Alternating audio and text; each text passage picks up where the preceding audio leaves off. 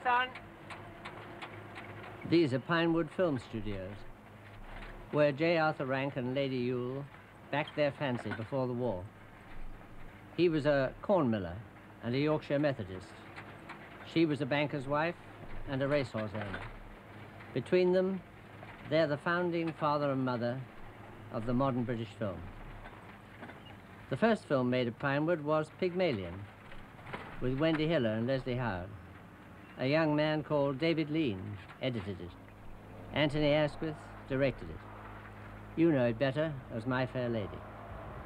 Since then, there have been Oliver Twist, The Red Shoes, all the James Bond films, and hundreds of others by British.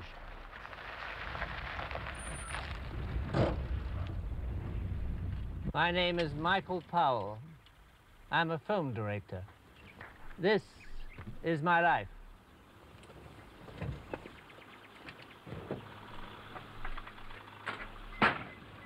In 1921, yes, 57 years ago, when I was still at school, I read my first fan magazine. And in it there was an article about movie making. I fell in love right away. This was for me. In 1931, I directed my first film. It was a thriller. That same year, I read in the newspaper about the population of St. Kilda, a lonely island in the Scottish Hebrides. They'd asked to be taken off the island because the young people were all going away and there were no children at the village school. I thought one day I would make a film of this. One day. In 1936, I led an expedition to the island of Foula in the Shetland Islands to make the film. Foula was an inhabited island, and the leading part was played by John Laurie. In 1978, I took John Laurie and myself and a crew back to Foula to see the places and the people that had meant so much to us when we were all very much younger. I call this new film Return to the Edge of the World.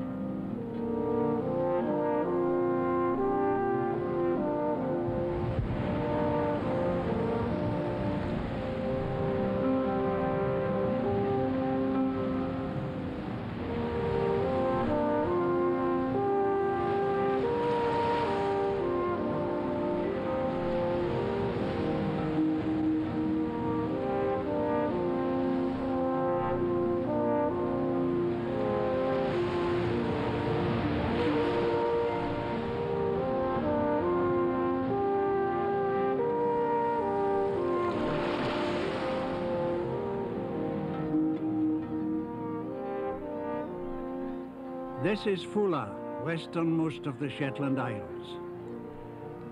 Latitude 60 degrees, as far north as the southern tip of Greenland. 800 miles north of Piccadilly Circus. Nothing between us and the North American continent but the Atlantic Ocean.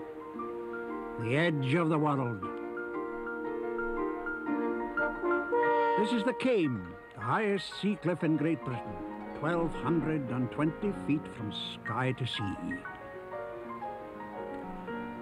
This was where a young film director called Michael Powell brought us in 1936 to make a film about the death of an island.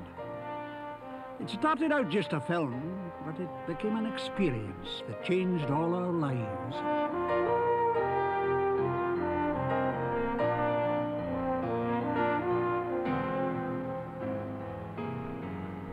The Shetland Islanders are proud of their descent from the old Viking rovers. We're not Scottish, we're Norse, they tell me. The name Foula is Norse, the island of birds.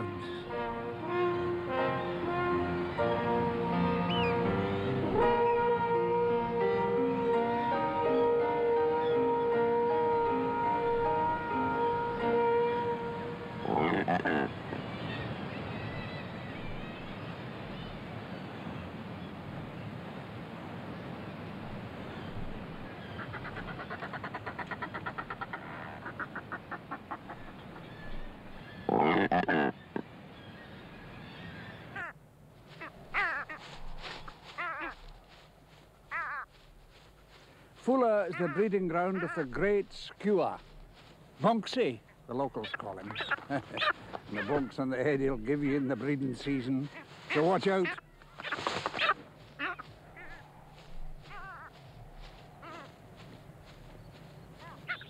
"42 years ago, we landed on Foula around midnight, after 6 hours at sea in an open motorboat. Today, Foula has an airstrip, and we fly in 15 minutes. In 1936, the whole population of the island acted in our film. Today, there are only 6 of our original company left, and still living on the island.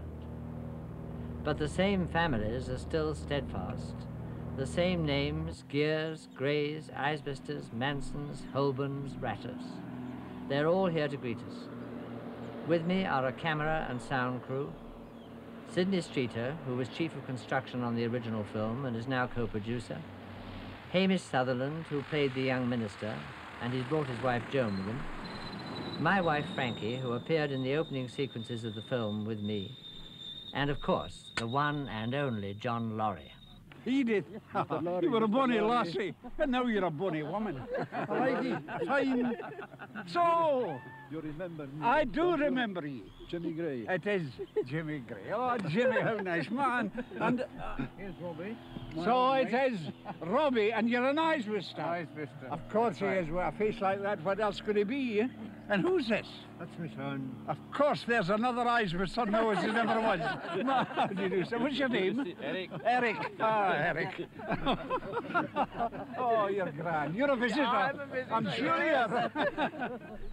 Oh, now there's a real full of face. Your name, dear? My McGee. My McGear, yes. I'm thinking back. Right, good My to see McGear it is. Hamish, we're coming to you. Yeah. Hello, nice to see you. And here was I was walking. Of course, I remember Ronnie, yes. Now here I'm behaving like an Englishman. I brought my boots with me because it's my ambition to climb the cane while I'm here. I climbed it so many times when we were here previously that I insist on climbing it again. Oh, yes. Clear the runway, people, please. Clear the runway now.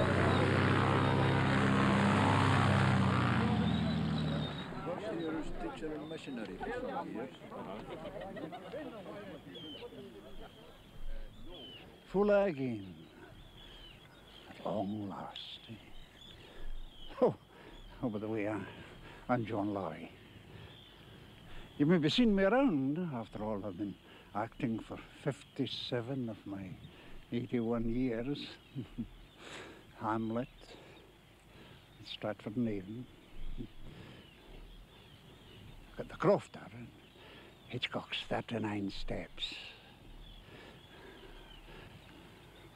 Private Fraser and Dad's Army, and of course Peter Manson and Michael Powell's The Edge of the World.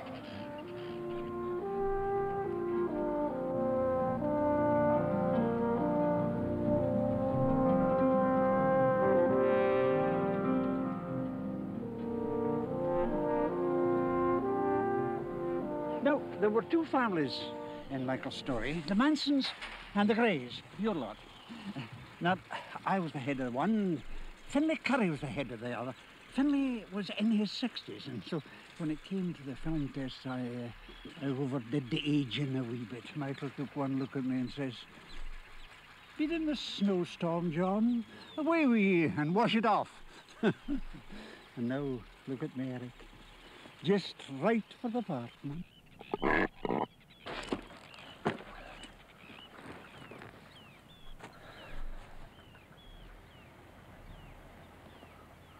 Don't tell anyone. I'm a poet. A poet is not without honor, save in his own country. And I suppose that's why most of my big chances were given me by Hungarians or Americans. This one, The Edge of the World, was given me by Joe Rock, an American ex-vaudeville comedian who was making pictures at Elstree. He was financed by a North Country showman called Isles, who was crazy about brass bands. These two Joe Rock and Isles, the vaudeville comedian and the brass band enthusiast gave me the money to make The Edge of the World.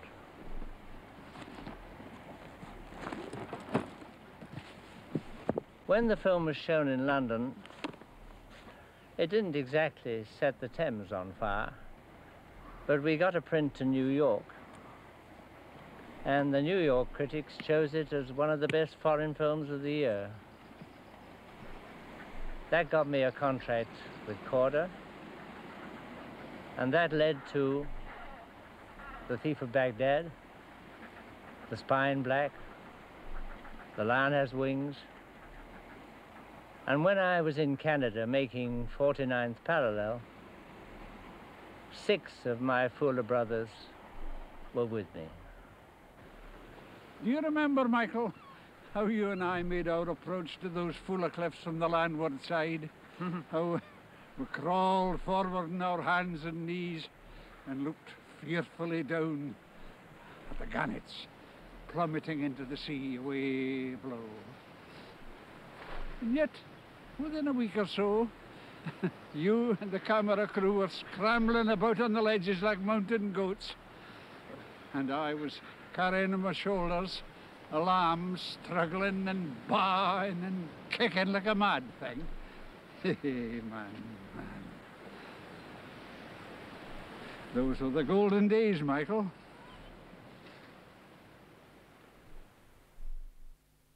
It's spring here, down north. The time of the white nights and the long days and the flowers. Just 42 years since the yacht with Michael, and Frankie, and Niall McGuinness on board dropped anchor down there in the wee harbour. And we started our film.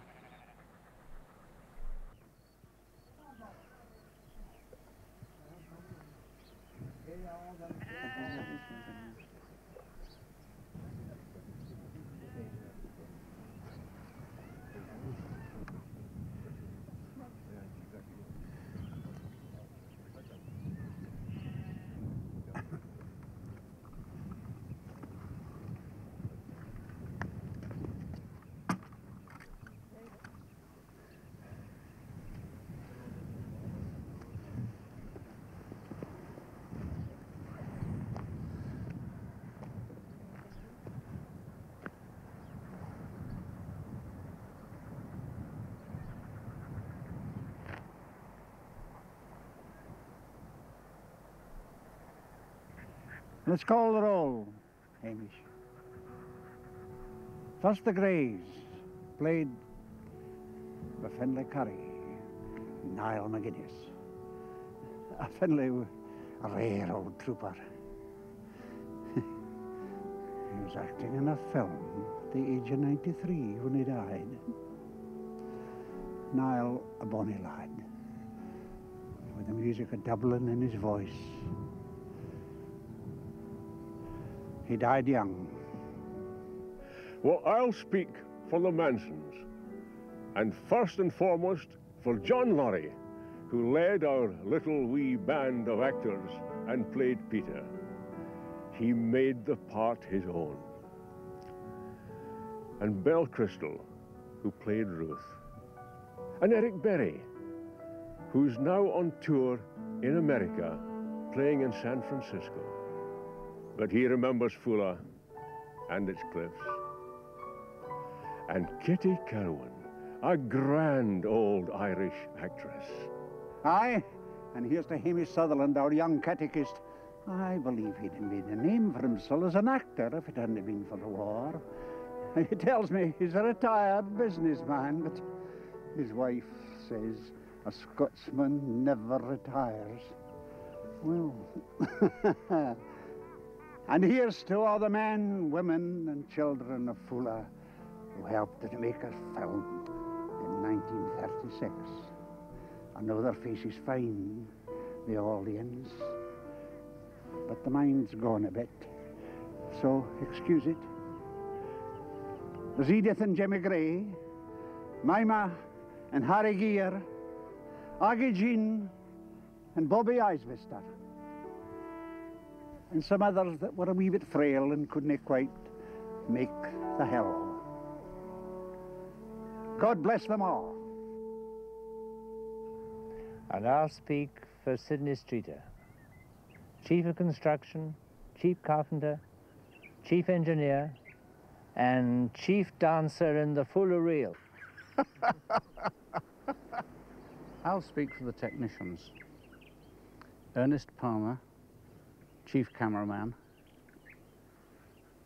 His camera operator, Skeets Kelly. He was killed in an air crash whilst filming the Blue Max. Trigolis, sound recordist. Vernon Sewell, the skipper of the Vidra, our supply ship. For John Seaborn, he edited most of Michael's pictures up to that time. John was loved by everybody, and he loved everybody.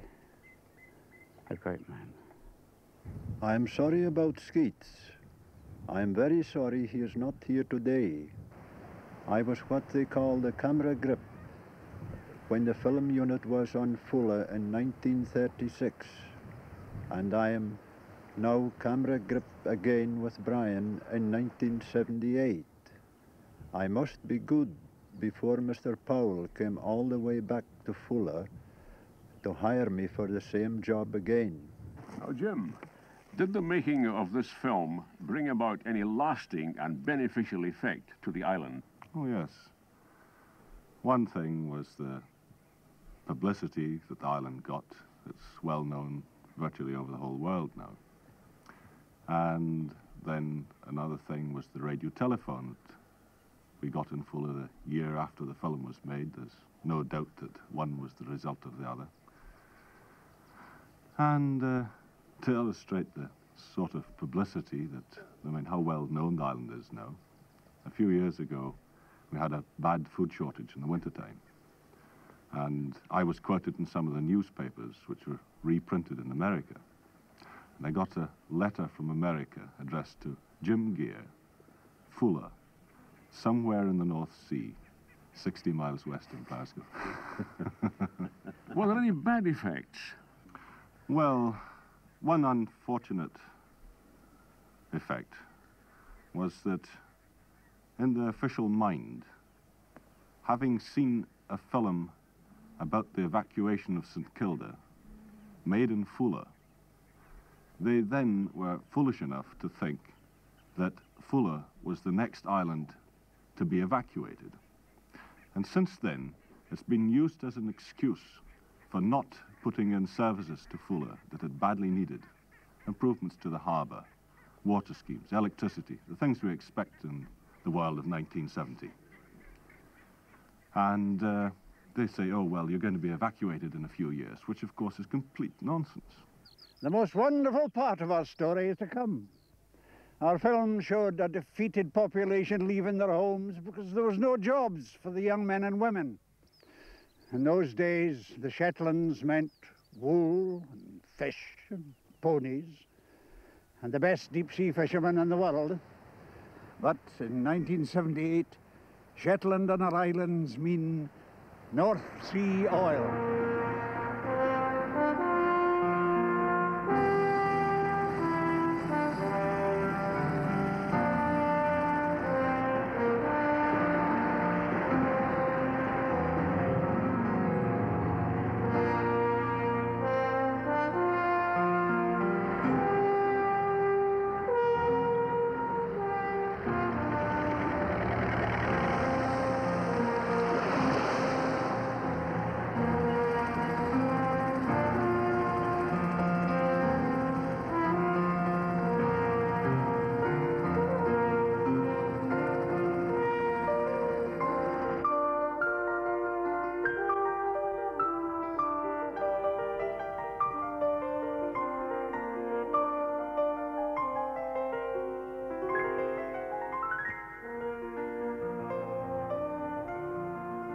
It was Thomas Carlyle that said it. The age of miracles is past? No. The age of miracles is forever here.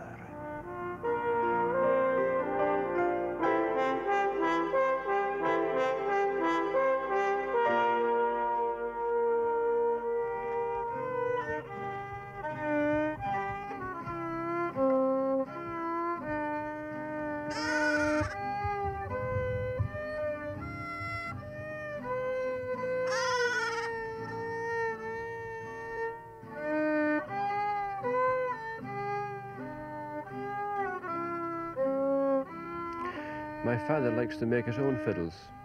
He made the top from seasoned pine, which was part of his old school desk, and the sides from beech, driftwood cast up on the rocks.